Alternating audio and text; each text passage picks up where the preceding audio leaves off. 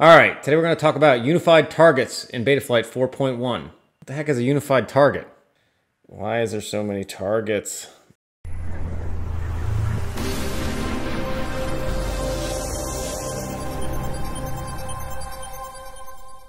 Three years ago, it was recognized that the target list for Betaflight kept growing and growing.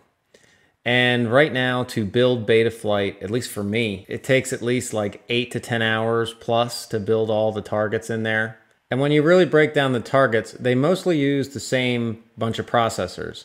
So if you go into the targets list in Betaflight and you go down to the STM targets, you can see there's STM32, F405, STM32, F411, so on and so forth. All these STM ones. So out of all the targets here, we're talking about 6 total processor types that are available. Now this does not include the F3 targets. That would be different processor type as well. But when you're looking at all the F4 boards, that's it. They all use one variant of those processors. The rest of the things in the targets are just some pin header changes saying that, hey, this pin goes to this pin header on the board, and then a timer and DMA assignments. Well, about 3 years ago, they started working on DMA and timer assignments. So this is kind of board design stuff. And they made those things available that could be switched and changed and set up, honestly, in the CLI. So with that, they were able to develop then the 6 target types. And then when you want to change the configuration on those 6 target types, that's just different settings within the CLI. Now in Betaflight 4.1, you could flash a unified target to your board, and then there was config files that you could dump in there. But it was pretty difficult to manage it. You had to flash the unified target, then you had to dump the config file and paste it. If you reset to default, you'd have to redump the original setup. So it was just a little tough to manage. And that was recognized by the Betaflight lead devs. It was a little too much for the user base consumption. So it was available, but it wasn't really pushed. In Betaflight 4.1, unified targets are pretty seamless now. So if you go down in the targets list, you will see in here some of these say legacy. If it's a legacy target and you click on that, that's the old target. So if you click on it, hit load firmware, you'll see that the hex file has the old target name in it. The Flywood F405, and this is RC3 for Betaflight 4.1 release candidate 3. That's the version I have selected here to date. Conversely, if you click on the one that says that doesn't have legacy behind it, and you click load firmware on that one, you will see that it's actually going to load the STM32F405 unified target to it. What's awesome is in the Betaflight configurator 10.6, it will automatically put the config file in there. Also, that if you do a reset to your board, it doesn't totally wipe out all the settings. It only wipes out the settings that you change. It basically sets it to default. Essentially, it's seamless. It's like the legacy target. So from a user standpoint, you guys aren't really going to know the difference. But the questions are coming up on, like, what are these legacy? Why does it say legacy behind some of those? Those are the old targets. Now, in some of these targets, you will see there's not a legacy for like this PIKOF4. Why isn't there a legacy one there? Well, that could be either one or two things. Either the unified target, the config file is not made yet, so they're still working on it, or it simply just doesn't have a legacy target. It's a new one. So for example, if you look down, iFlight kind of jumped onto this pretty quick. They were actually posting the configs for the boards on the product page. Those are here now. So if you flash these, it will just flash the appropriate STM file and put in the config, and it will all be locked in there. You don't have to worry about resets, and the complication will be gone.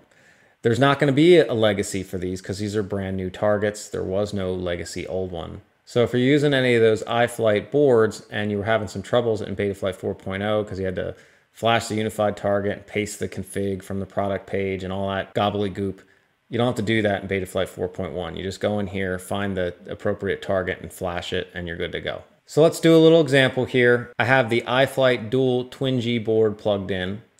We have a legacy for the EX F722 dual. I'm going to go ahead and flash the unified target on this. So I just click the one that doesn't say legacy. I will go down here and pick the firmware what I want. So I'm going to do Betaflight 4.1 release candidate 3 is the latest and greatest as of today. I'm going to hit load firmware. And you can see there it's going to flash on the STM32F7 to the board. I just go ahead and hit flash firmware like I always have. And we wait for it.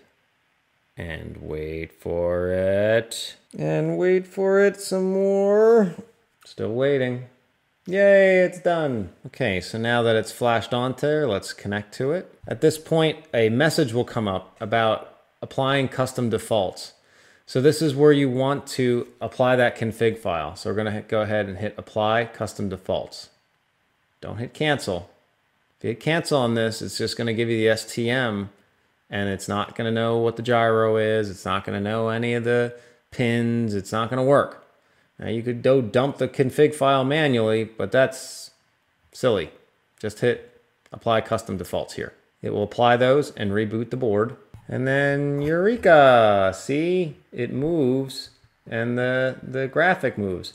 If you move the board and the graphic moves, you know you've done it right. If you would hit cancel there, the graphic won't move because it won't know what the gyro chip is and the accelerometer or any of that stuff, because all that custom stuff that's on this board that says, hey, that F7 processor is going to connect this pin to this gyro and it's this kind of gyro type and you're using these ports and all that board design stuff, it won't know. And if it doesn't know it, now again, you can paste it in or just reflash the board if you mess it up, not a big deal, but that's how you check it. And I'm going to go up to the top and hit reset settings. So if you needed to do that for any reason, you can go ahead and do that, and we're going to hit reset here. Now in the past, if you did that in Betaflight 4.0, you would lose all those config file settings. So you'd have to repaste the config file and then repaste any of your changes. It was a real pain. Here, you can see if I hit reset there, I don't lose that base config. I can still move the board around and you can see the quad and the configurator still moves. So we're still in good shape there. The other way you can confirm things are in good order is by going to the ports page. If you see all the UARTs listed, you're good. If you see none of the UARTs listed, the config was not applied appropriately or something. Up at the top here, you will see the target as the target name, but then it's really the STM32F7X2. It's the actual hex that was applied. And if you type in version now, you will see the STM32F7 on there. So this does bring up a good point with version. In the past, you always just go to version and type in version to see what target you have. In the new configurator, you're going to want to look up here at the top. And when you're flashing the target, you're going to want to be flashing this EXF722 dual. You don't want to go into version and be flashing the STM. So going forward in Betaflight 4.1, 4.2, 4.3, you're never flashing the STMs unless you just want a blank stock, no config settings target. I mean, you can, but it's going to be blank and, it's not going to know what gyro and all the pins and ports. It's not going to know any of that stuff and you'd have to set it up manually. Okay, so how's this supposed to work for manufacturers? Well, for Betaflight, ultimately when Betaflight builds now, it's just building those 6 targets. Manufacturers will be submitting their configs to the Betaflight team through a pull request.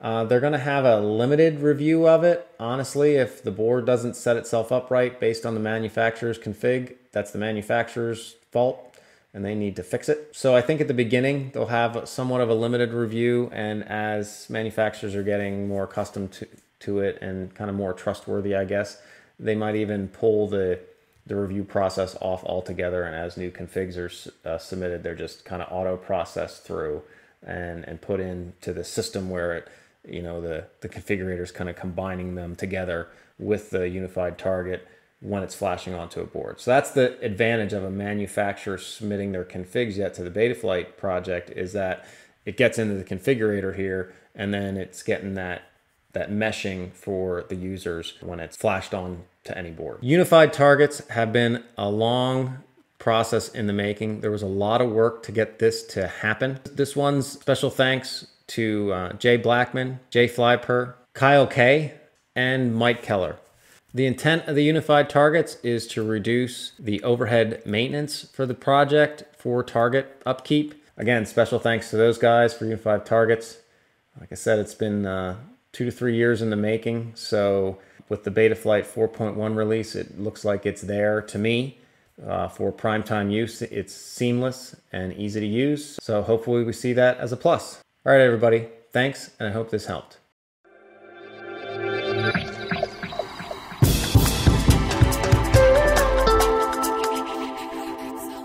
My dear